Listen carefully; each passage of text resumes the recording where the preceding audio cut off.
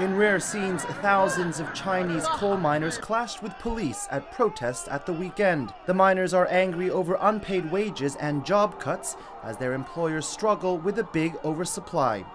The protest took place in the northeastern province of Heilongjiang.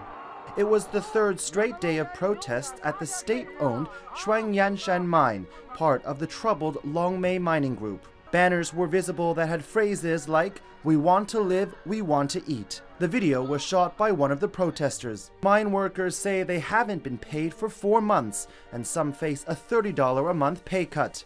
Beijing has set aside $15.4 billion to resettle millions of miners that have been affected by the commodity slowdown. Earlier this month, China's Minister for Human Resources and Social Security announced that they would fire 1.8 million workers in the coal and steel industries. That would be a 15% cut to the current workforce. Data show that in the first 2 months of the year, production of coal and steel fell by 6%.